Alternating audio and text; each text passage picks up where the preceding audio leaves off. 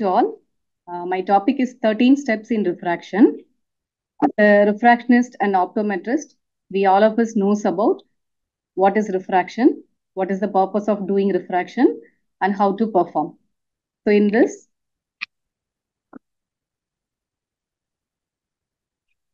what is the importance of following the 13 steps?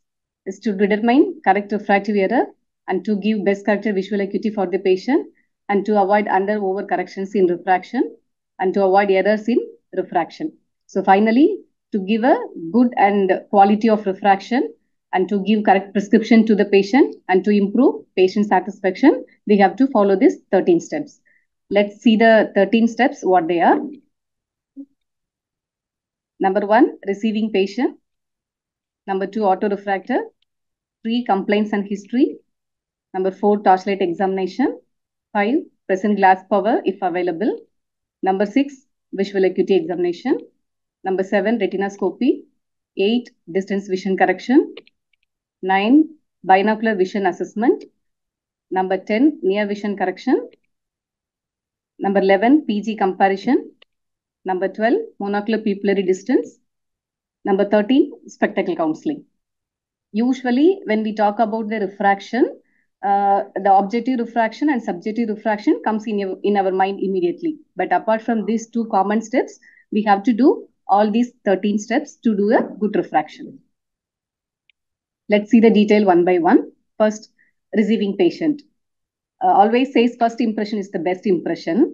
So when the patient comes to you, we treat your patient and make them feel free and comfortable and explain them just about what you're going to do in the refraction room.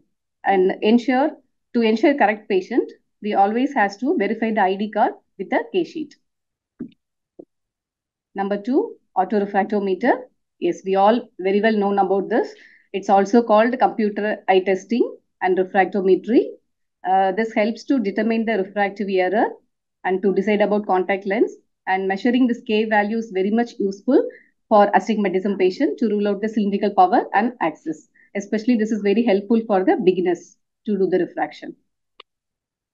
And number 3, complaints and history. So always we have to know about the present complaint. Like what is the purpose of visit, that we have to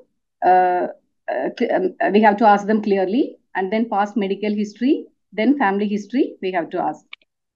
And for each complaint, we have to ask onset and duration, how long the patient has a problem, and severity and location. Location, like if suppose they are saying headache, we have to ask like the headache is frontal headache or bitemporal headache, like that we have to collect the details and any relevant associated symptoms. If they are saying headache, we can also ask about whether it is associated with any vomiting or giddiness and any similar problems in the past. So these are the other details we have to collect from the patient and should document in the case sheet. Number 4, torchlight examination. This is very important step in refraction because this helps to inspect the anterior segment, especially the cornea. When we see the cornea, we have to see whether it is clear or hazy. And pupil, we have to see the 3 things: action and shape and size. And alignment also very important to see whether they have any phoria or atropia. And eyelid also we have to see. And then conjunctiva, sclera, and ocular movements, whether the movements are normal or is there any restriction or limitation. We have to see all the things. And also it helps to identify the conditions wise like redness, allergy, lid swelling, the lens status, keratoconus, and etc. So the torchlight examination is one of the important steps in refraction. Number 5, present glass power. Yes, always definitely we will check the present glass power if suppose they have either with hand utilization or lensometer. But along with the power checking, we have to ask the duration and usage of the spectacle. Whether they are using regularly or irregularly, that also we have to ask. And also look for the type of spectacle and lens details and condition of the spectacle and satisfaction. And optical center we have to measure only when necessary. It's not necessary. This step is not necessary for all the patients. If suppose they are wearing glasses recently and they have a complaints of headache or eye pain or strain or not comfortable with their glasses, then we have to check the optical center of the glasses. The next step is visual acuity. So uncorrected visual acuity, first you do it for distance and then uncorrected visual acuity for near. Then if suppose they have any glasses, check with the glasses, distance vision and then near vision. And visual acuity, when not improving to 6/6, use pinhole. The next step is retinoscopy. This is objective method and this helps very much for doing the refraction to identify the refractive error, whether they have any refractive error or normal, and to diagnose the refractive error like myopia or hypermetropia or astigmatism, and to identify the conditions. When we perform the retinoscopy, we can also able to identify the cataract, keratoconus, or sometimes we see two double reflexes. So if they have any dislocated in the lens, then we will see double reflex. So these conditions also we can able to identify when we do the retinoscopy. The next step is subjective refraction. When we do subjective refraction, first you do it for distance vision. First you check the unaided visual acuity, and we have the clue from the retinoscopy and autorefractometer. So based on the retinoscopy and autorefractometer, we can start our corrections and avoid cylinder. What is avoid cylinder? If suppose they are going to wear the glasses first time, better we can give a spherical correction. If suppose, example, they have acceptance of minus 1.5 spherical with minus 0.5 cylindrical, instead of giving this correction, we can do a spherical equivalent minus 1.75. So you check the vision with both compound correction and simple myopic correction. If the visual acuity is equal in both the corrections, then we can go ahead the spherical correction for a good acceptance. The next is axis variation. So what is axis variation? If suppose they are wearing glasses and they are using cylindrical correction like 180 degree and your retinoscopy or the autorefractometer shows 10 degree, then it's not necessary to change the axis unless there is a vision difference. So axis variation unnecessarily we should not do. The next is symmetrical axis.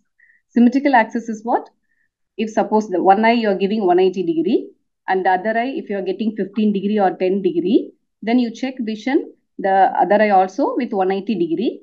If the visual acuity is same with 180 and 10 degree, we can go ahead with 180 degree symmetrical axis for better comfort.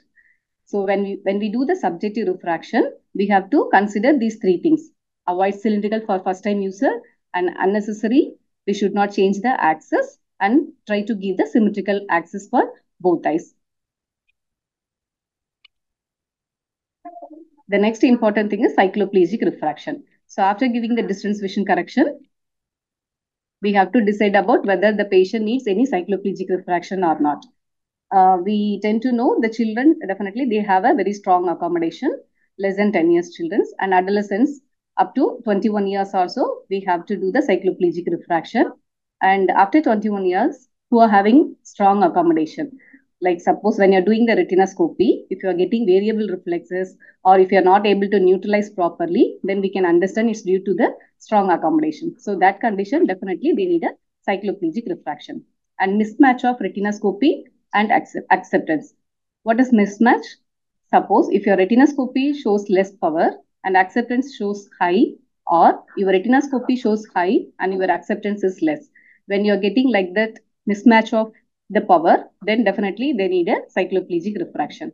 And the other condition, there is a difference between the spectacle power and your current prescription. So then also they need a cycloplegic refraction. So these are the conditions. Definitely we have to do the cycloplegic refraction. And before deciding the cycloplegic drops, we have to make sure whether they have any history of seizures. If suppose they have a history of seizures, you do the dilatation with the homemade drops. Otherwise, we can go ahead cyclopentolate drops for the dilatation. This is the supplementary test. For spherical refinement, the fogging method is there and binocular balancing method is there and angiogram is there. So these are the three methods we can use for the spherical refinement. Most commonly, we use binocular balancing. The aim of binocular balancing is to keep the accommodation equal in both eyes. And when the best corrected visual acuity is improving to 6/6 in both eyes, or the best corrected visual acuity is improving to 6/9, those conditions we can do the binocular balancing. The binocular balancing, 3 different methods are available. One is prism dissociation method, fogging method, and alternate occlusion method. There are 3 methods are there, but I would say the binocular balancing prism dissociation method is more easier for the both patient and examiner. And the next method is diagram test. Diagram test also, it's a good method for the spherical refinement. When we talk about the diagram test, we have to keep remember RAM. RAM, it means red add minus and gap, green add plus. When the patient says red is clear, you add minus lens and recheck. And when the patient says green clear, you add plus lens and you recheck the diagram test. And for this cylindrical refinement, also, there are some methods are available. The first is JCC. This helps to refine the axis and power. An autorefractometer also there, and K reading, an astigmatic fan and slit. This astigmatic fan and slit helps to refine the axis. But the JCC is more useful for the cylindrical refinement because this verify axis and power both. And the next step is binocular vision assessment. When the patient says headache or eye pain or eye strain or reading difficulty, or when they read sometimes and if they're getting after the reading, if they're getting sleepiness or blur vision, then they need to do binocular vision assessment. So in this binocular vision assessment, these are the parameters we have to check. The first is binocular single vision, stereopsis, corneal reflex, cover test, ocular movements, near point of convergence and near point of accommodation, and accommodation response with MEM retinoscopy. MEM, which means monocular estimation method of retinoscopy, and negative relative accommodation and positive relative accommodation, fusion range, and accommodation facility and vergence facility.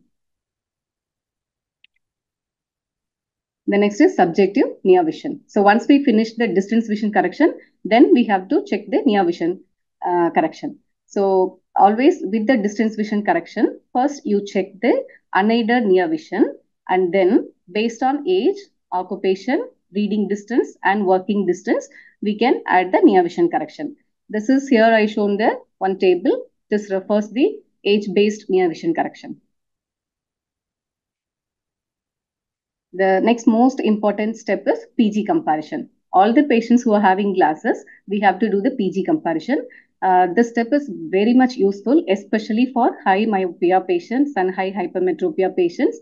And when we are changing the cylindrical axis and when changing the near vision add. So these are the conditions. This step is very much useful. The next step is monocular pupillary distance. This monocular pupillary distance we have to measure for both distance and near fixation, and you do the measurement for uniocularly, and this helps to avoid the decentration in lenses, and through this we can eliminate the unwanted prism effect in the lens. And the next step is last one, spectacle counseling. So patient based on the patient need how we can understand from the complaints and from the occupation, we can understand what type of glasses they need, whether they need only for distance or only for near or both. And lens type also we have to explain them clearly whether they needs to go ahead with the progressive glasses or cryptoc or executive or D-shaped bifocals. Just to recall the steps, we have to do the receiving patient, autorefractometer, complaints and history, torchlight examination, present glass power testing, and visual acuity, retinoscopy, distance vision correction, binocular vision assessment, near vision correction, PG comparison, monocular pupillary distance, and spectacle counseling. So conclusion of my presentation, follow these 13 steps, do a quality refraction and avoid errors in refraction, give a correct prescription to the patient, and through this, improve the patient satisfaction. Thank you.